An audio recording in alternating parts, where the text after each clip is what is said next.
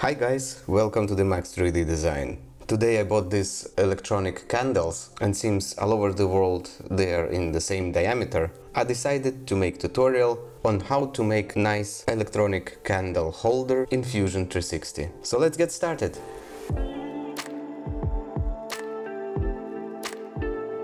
There's many options how to create candle holder. So today we're gonna review one of them, and for that we're gonna create a sketch on the XZ origin.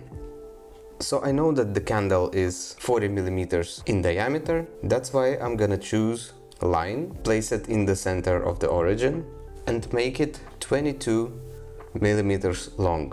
Then I will make one more line 20 millimeters high and I hit escape to exit line command. Then I will need fit point spline. I will start from this point and I place some extra dots in order to make a shape of my holder. And when I finish, I can hit escape or tick on that green checkbox. And then I need to hit escape to exit spline command. I can readjust my sketch a little bit just by dragging the points, or simply click on the point and change its angles. So when we're happy with our shape, now we need to make a surface. For that, I'm gonna press O for offset on my keyboard, select my lines, and I will type 2 millimeters. Enter. Then I will need to connect my sketch. For that I can use line, and here also. And I hit escape to exit line command. Now when I'm happy with the sketch, I press finish sketch. Then I will choose revolve from menu, so our profile is automatically selected. If not, then you select profile which you want to revolve, select axis, let's say our Z axis, and Fusion will do all the work for us. Now I simply click OK. So that's our shape for the holder. So now we need to decorate a little bit our candle holder. For that we will have to construct offset plane, construct from XZ plane approximately 22 millimeters. Let's make it a little bit further, 47 will be enough, and then I hit OK.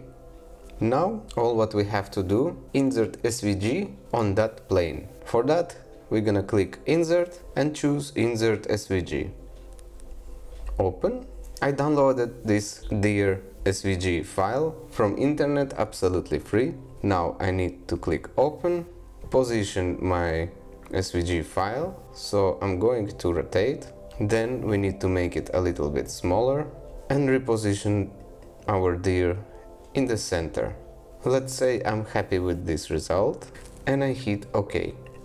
Now we have a sketch of our deer. I click finish sketch. Then all what we have to do is to extrude this deer inside the glass so that we can cut out a shape of a deer. I'm gonna hit letter E for extrude, or click here on the panel extrude icon, and I'm gonna simply extrude my sketch through one of the sides of our model. And then I simply hit OK. Now we have a nice shape of a deer in our candle holder. Of course one is not enough, or if you're enjoying with one you can leave just one, but I prefer to put at least 2 more of them on our candle holder. So for that, all what we have to do is click on create drop down menu. We're gonna choose pattern, circular pattern. Then in the type we have to choose futures. We have to choose our future from the timeline over here, which is our latest extrusion. When we've chosen that, we need to choose axis. Axis will be our Z axis right here, and it's automatically offering us to put 3 more deers around. We can make it 4, 5, even 6, 7. It's a little bit messy, so let's say 5, or as I said in the beginning, 3. And then all what we have to do is just click OK. Computer will automatically calculate all the calculations he needs to make, and that's how looks our candle holder. I wanna add some fillets at the bottom for the candle, and also I wanna add some fillets for the edges. So I just simply click fillet, choose the edges I want my fillet to be, type 1 mm fillet and hit OK.